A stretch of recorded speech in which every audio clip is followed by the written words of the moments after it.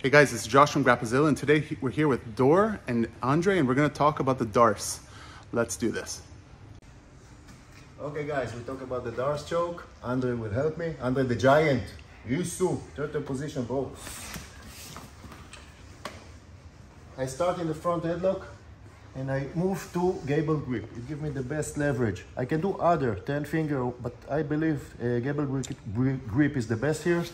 I go to the side, I put pressure with my arm down and I put him on the side. I don't release the hands, I don't try to shove, I do like little uppercut and go straight to the rear naked choke position. My hand as high as possible. And now two ways to finish the Darce. They are both very good.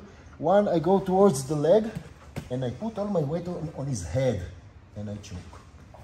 The other one, I go 3 points, move to like high mount, but I'm not on him, and I finish with rotational power.